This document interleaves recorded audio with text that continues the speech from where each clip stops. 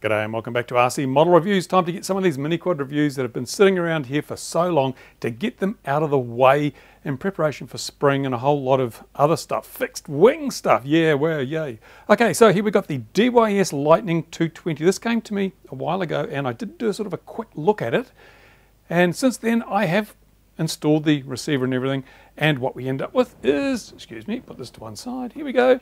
Ta-da, there we go. That's it. That's the DYS Lightning 220, and yeah, Foxtech have got a Lightning too. Very popular name for mini quads. There it is now. In the last video on this, which I will link to in the description, I mentioned some of the shortcomings I saw. That for a start, this crappy ass 2.4 and 5.8 gig antenna, these are useless. So, but I'll fly it with that on. That's how it came. Also, the camera is mounted to the Mobius plate, and it bangs into the carbon frame down here. Not good, not good at all. And you'll notice something here. This has got a Foxtech battery strap on it. What's going on there? Well, to be honest, the strap that came with this, the DYS strap, isn't big enough to go around the entire body and include a battery. It's too short. If I run around here, you can see, look, it only gets that far. It's I don't know how they worked that out. Maybe you are supposed to push it through the little holes in the frame here, but that's such a lot of farting around. This is a much better way to do it. Put it right around the whole frame, because the slot's cut in the bottom plate here for it. So DYS included a battery strap the wrong length. Not a good look. So this isn't a Foxtech product, but hey, Foxtech sent me a bunch of these battery straps, so they get in the promo, I suppose. There you go. Now I had to add some foam here because there are these tiny little screws that poke up here, and there's a whole fistful of them. There's one, two, what have we got? Better count them all. So one, two, is there one under there? No. 3, 4 of those. So it's 8. Is it? Yep, there's 8 of those screws.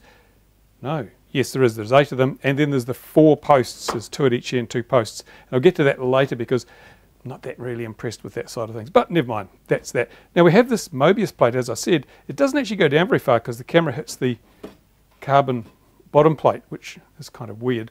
And it has, in some ways it's good, in some ways it's bad. It has these little spiky things here, which I won't pull it out because it's a real pain in the backside to get them out. But I do have some spares because they provide some spares. Where are the spares? Have I lost them? Oh no, I have. Surely I haven't. Oh no, here they are. Sorry. In a bag. So you get some spare of these. I'll take one out of the bag so you can see just exactly what these look like. They look like this. See, they've got sort of a barb on them, and then they push in through the rubber grommets that we normally have, these rubber grommets. So it pushes in through here and secures into a bit at the bottom, which is really great because it also comes with this rather natty GoPro frame, or GoPro or similar I suppose. So you can replace the basic just carbon there. On top of that you can stick this. So then you can get your favourite camera, which I don't even have one sitting here. Where are all my cameras? Oh, I tidied it up, I remember now. Oh, I hate it when I tidy up. Hang on a minute, walks out of frame, comes back with a suitably sized camera. Ta-da. So there you go, you can pop your camera in like that, and as you can see from the side, you're getting some nice tilt angle on here as well.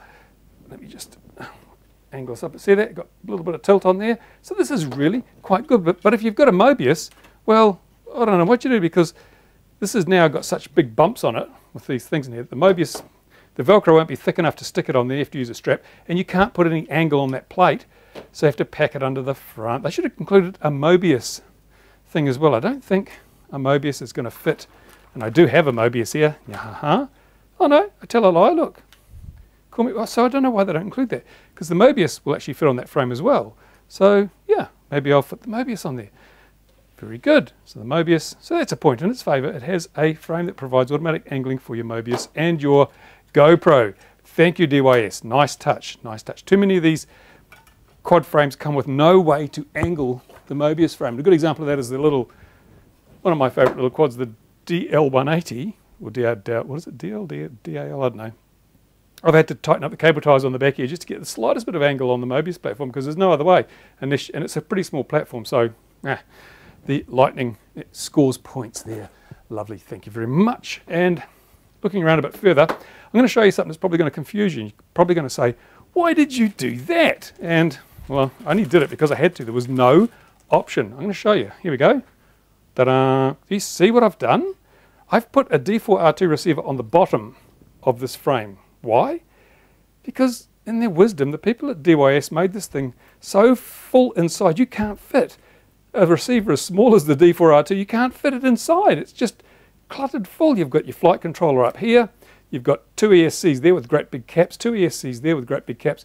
You've got your camera in here, takes up all this space, so there's just nowhere left to put a receiver. In fact, I think they knew that, because if we look at the side where we plug in our, it's where our little USB connector goes, but there's the connector for the receiver, and they've made a very big slot here so you can run it out the side to your externally mounted receiver. Now that's crap, utter crap.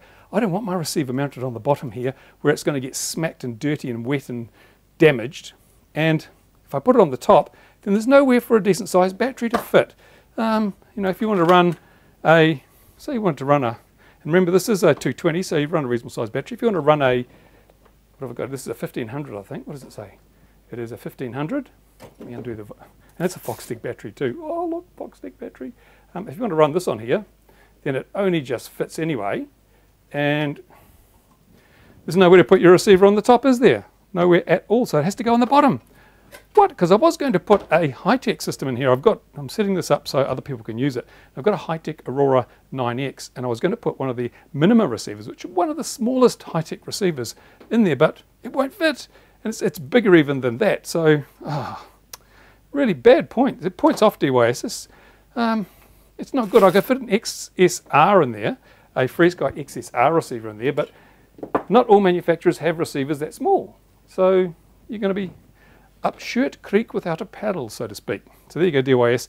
Even if you'd raised the height of that frame by 5 mils, it would have been so much easier. And if you'd used standard ESCs rather than the ones you've used, these are some woggy looking things they've made, especially for this particular frame by the look of it. If you have a look, there's a huge capacitor sitting on top, which means you can't mount your receiver across the top of the ESCs. Oh man, never mind, that's kind of the way it goes. Points off. And some other things I want to look at. I'm just going to move the camera angle here for a moment. I want to show you something really interesting. Okay, here's the back of the quad, and all these little extra wires here dangling out the back. Well, what's with that? But you have to do that because, well, unless you want to cut them off, and I don't want to cut them off, so they're dangling out the back. But I'm just going to put some light pressure on the back of the frame. Look how much bend is in that frame. It's kind of bendy. It's, you know, for a carbon frame. These are it's only a 3mm base plate, and it's kind of bendy. And I'm wondering, why is it so bendy? Because it's got quite wide arms.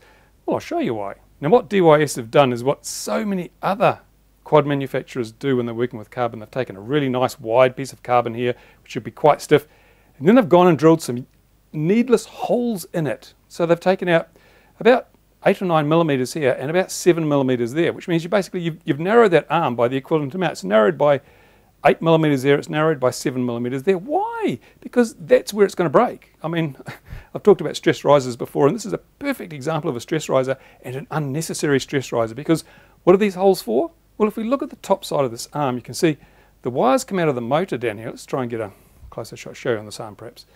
Find one that's easy to see on. The lighting's not very good. Here we go.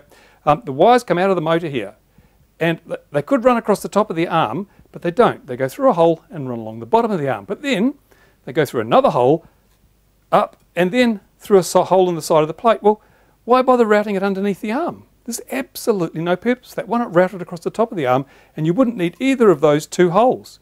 And in fact, if you ran some tape or a heat shrink around there, you wouldn't even need the two tiny holes that are used for that cable tie. So this arm would be immensely stronger, and you wouldn't have all this wibbly wobbly bend in there. It's, oh, what is it? What is with manufacturers that feel they have to put holes in places that don't need holes? Rule of thumb with carbon: don't cut any holes unless you absolutely have to, because the amount of weight you save, like here, the amount of weight saved from that is nothing. But again, we've got a frame that is this wide. If we looked across there, it's, I don't know, how wide is it? Let's get my calipers. I'm going to measure this just to show you what really happens when you do things badly. This frame has a width of around about 43mm, 43mm across. But they've taken out, in the middle here, they've taken out, what's that, about 16mm there with that hole. And then they've got these other holes here, which are probably about 3mm. Yeah, 3mm, so that's 6 and 16, 22mm. So they've halved the effective strength of that base plate, because look at all the material. If you draw a line across here, half the material is missing. So it will break. It will break across there if it's really pushed hard enough. If you left those bits in there, then it wouldn't, you that 40 millimeters of carbon is just about nigh impossible to break, but they've broken this. And up the front here, they've got a circle there. What for? Why cut that hole out? You're going to save like a fraction of a tiny percentage of a gram. And then here, I can see why they cut this hole out, because with their dumbass camera mounting system, it doesn't really help because it still bangs into the frame. So they could have left that hole in there as well. No cooling there, so you don't need cooling for that. And so it's just like the people who design the frames think, oh, we've got a router, we can make all sorts of fancy holes. Let's turn it into a piece of fretwork. Let's turn it into a lace doily that's so weak that we can sell spare parts all the time. And DYS are not the only manufacturer that do this. They all do it, almost without exception. They drill the snot out of their frames, route them out so they're no longer very strong. Right, enough about the bad sides of this thing for the time being. Let's look at some of the other good bits. It's got the DYS hollow shaft 2205 motors. These are really powerful little motors, and I like them. I like them a lot. So that's a good bonus. This thing should fly like a rocket ship because of those motors. Should be really good. Now, I have, as I mounted a receiver on the bottom, one thing I did, when I was trying to find a place inside here to mount a receiver, I gave it a good once over. I gave it a quick look over to see that there was nothing out, because it has to come all the way from China. Something could have happened in shipping, so I just gave it a very close look to see if there was anything out of place. And look what I found. Look at this. Here is a little tiny slither of wire from the middle wire on this ESC where it joins onto the PDB that is almost touching the other connection there. If it had touched, boom, smoke would have come out, and those fancy ESCs, one of them would be toast.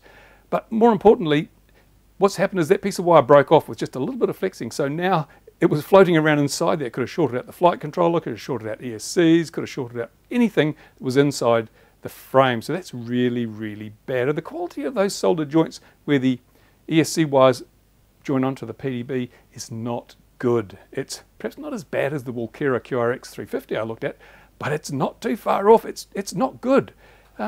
They're using lead-free solder, of course, which doesn't help, but there's little inclusions, little dark bits. The wires are on a bit of an angle. They don't sort of fit directly over the pad. Little things that, you know, I'm thinking it could be improved, DYS. You really could have improved that. But there we go. That's the thing so far. This is what we've got.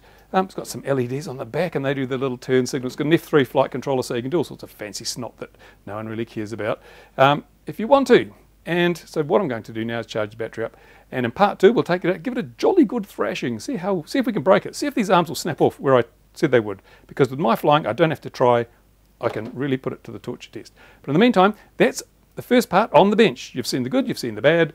There it is, the Lightning 220 from DYS. Now, if you've got questions, comments, all the usual things, put them in the usual place. I'll do my best to answer them. And I'm hoping to get these other mini quad reviews out of the way really soon so I can get onto those lovely fixed wing machines I've got sitting here waiting to be flown. Okay, thanks for watching. Bye for now.